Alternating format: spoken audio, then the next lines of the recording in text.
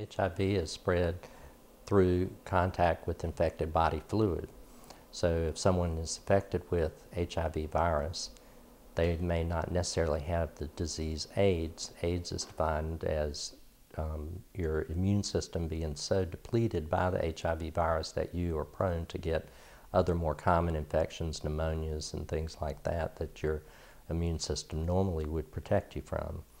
So an HIV-infected person carries this virus in their blood, in their semen, if it's a male.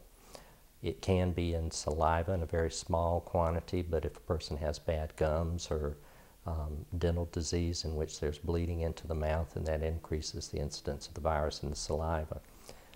So I advise patients to prevent exposure to HIV virus, to avoid any contact with another person's body fluids.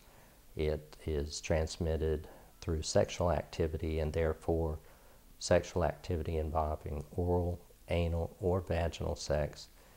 You should use protection such as oral dams, condoms, or female condoms to protect yourself from exposure to those body fluids that may be infected.